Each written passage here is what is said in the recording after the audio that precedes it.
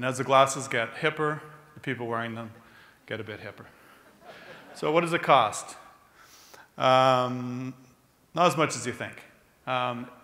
If you have $500 million, call me. You can spend as much as you want. But traditionally above a regular budget, I'd say 10 to 25%. It's a bit of a range. Depends which snack bracket you're in. If you're doing a feature and you have a lot of money, it's not going to be that big of a bump up. If you're in the sub $500,000 range, it could be a few $100,000. It might be double your budget.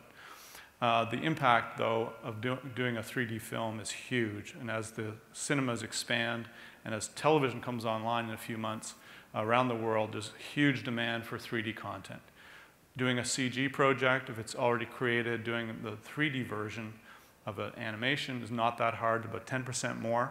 You've already created the box, you just need to create the second eye. And 2D to 3D conversion is expensive. The two telespots you saw were converted from 2D to 3D.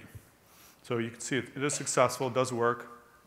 There's a huge rush right now to get Hollywood films re-released in 3D, and conversion is the solution. It's about $9 million to convert a Hollywood film. You know, that's their economy. That works for them. It's not really applicable in Canada. TV is here. It's actually, months ago I was saying it was years away, and now it's months away. So Samsung has already sold 3 million 3D-ready DLP TVs in the last few years.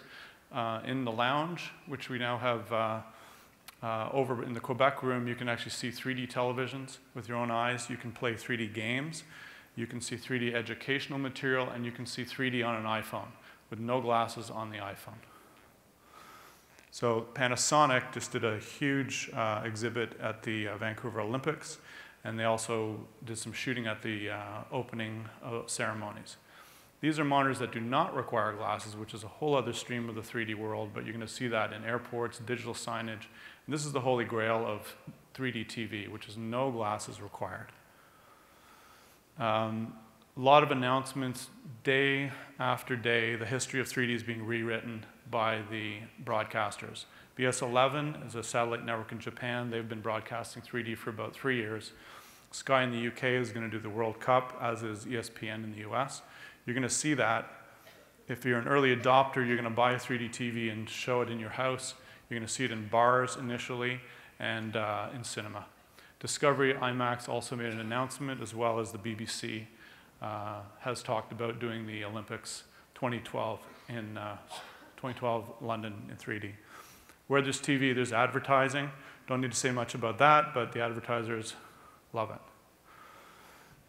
Gaming is all in. There's about 300 games already available in 3D. Gamers love the glasses. They love gaming. They love sitting close to the monitor.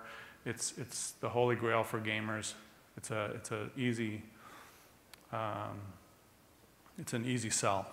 Mobile, that little guy there is a 3D webcam. It's the 3D iPhone. It's just an aftermarket case that goes on your iPhone. And there are 3D laptops coming out. Acer has an $800 3D laptop, which uses polarized glasses that's currently on the market. What the critics say, we hear it all. We hear, I hate 3D. We hear, isn't it just a gimmick?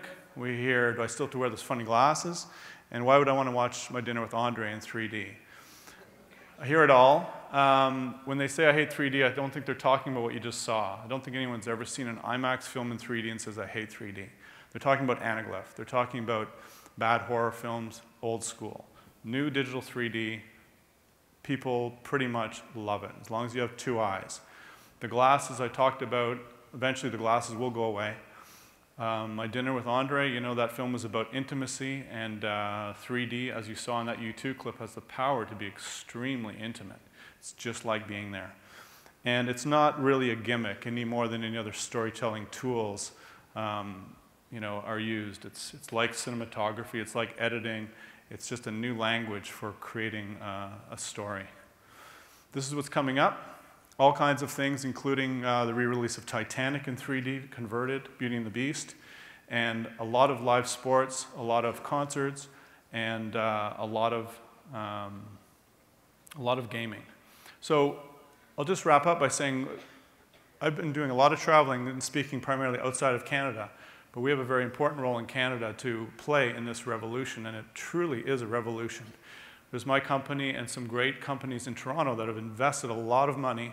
The National Film Board has done 3D. IMAX is obviously on board, and they want to get from the screen down to the TV. A few of them, Creative Post, DJ Woods, 3D Camera Company, have got cameras. The labs, Technicolor Deluxe, are also very invested in 3D. I'd like to make an announcement today. The 3D Film Innovation Consortium has a project called 3D Flick, has recently been funded by the OMDC, and is going to start a development project that's both for education and development of 3D tools, and to help make Ontario a center for 3D with the Ontario Centre of Excellence. So thank you for the guys who brought the technology. Appreciate it. Expand, Do, Re, Mi, AMZ, and I hope you believe. Thank you.